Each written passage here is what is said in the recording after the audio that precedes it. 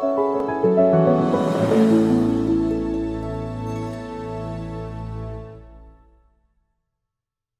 and welcome to Zenatta Consulting's Beginner Series. Today we're going to talk about Zoho Desk and we're going to start with tickets. I'm Brett Martin and I'm here with Tyler Colt. Let's get right to it.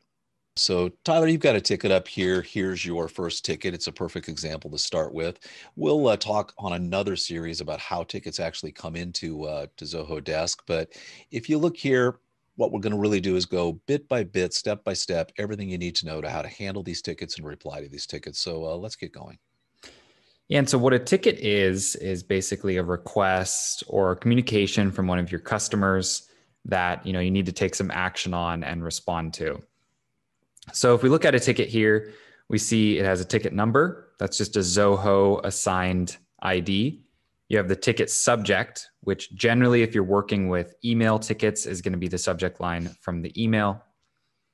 You have the person that this ticket came from, in this case, Lawrence. And then you have the company that Lawrence works for, if you have that stored in the system. So as a baseline, kind of looking at the ticket record here, a few things that we can do. We can take a little peek at the ticket, right, and kind of pull up a little bit more information about it as a quick view. We can pull up the ticket to edit it, and then we can work with the ticket status and assignment. So we're going to go ahead and assign this ticket to Zenatta, one of our users here inside of Zoho Desk, which kind of puts it on their radar as something that they need to work on.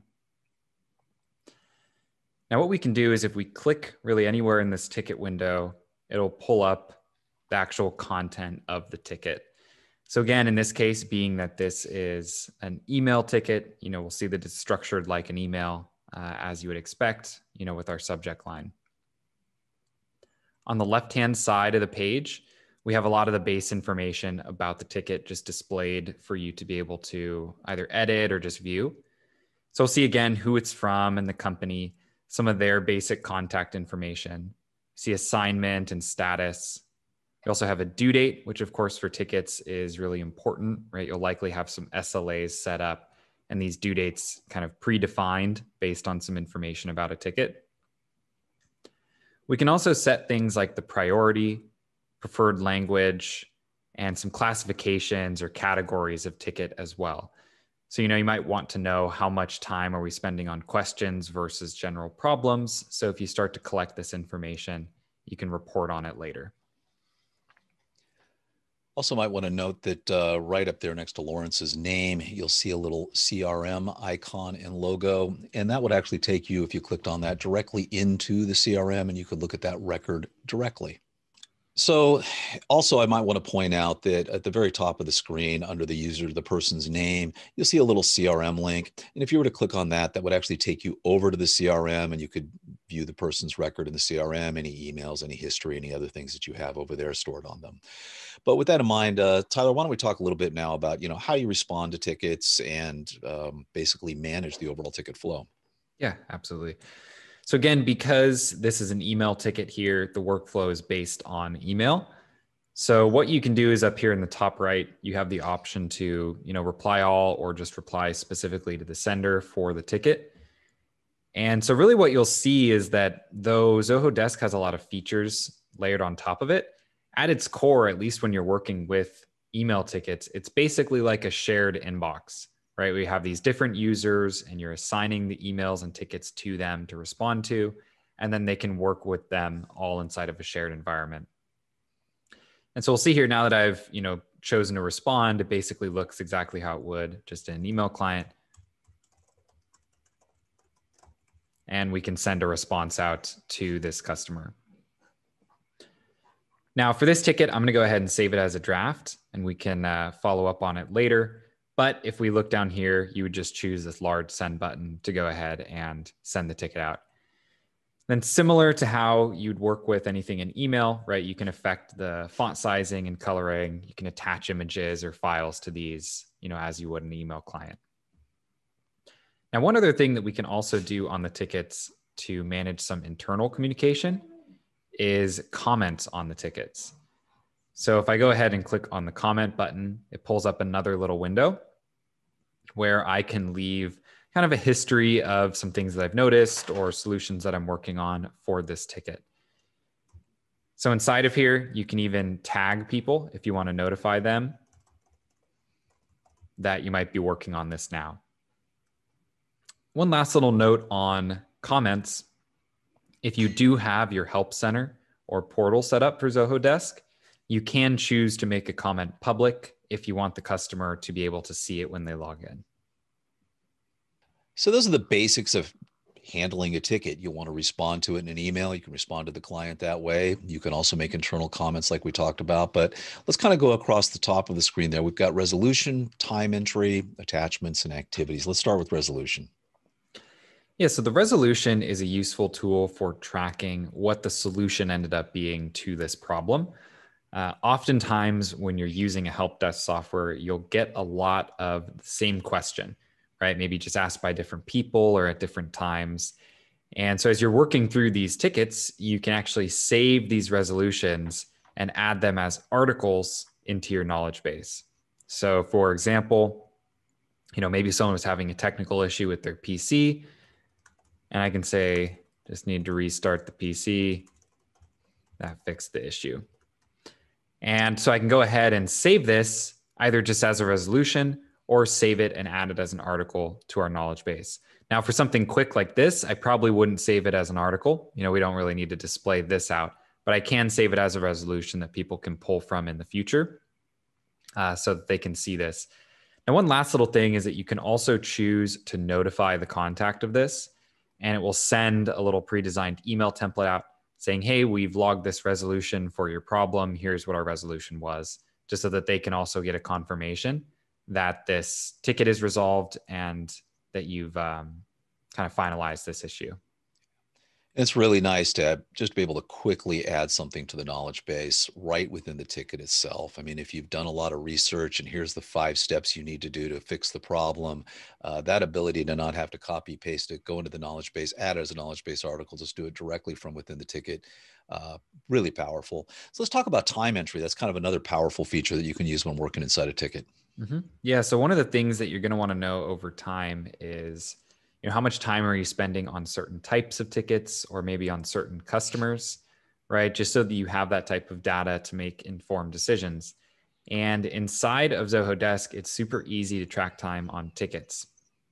So if we see up here, this little start button with a timer, we can actually just press that to start logging our time really at any point as we're working inside of a ticket.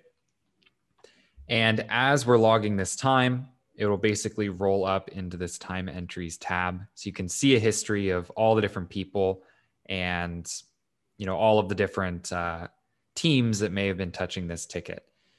Now there's some additional settings around here for setting up time tracking. One of them, if we dive into settings, which we're not going to go too deep today, but is that you can set it up so that the timer automatically starts when you open a ticket. So if you want to just have it automatically logging all the time, then you can manage it just like that.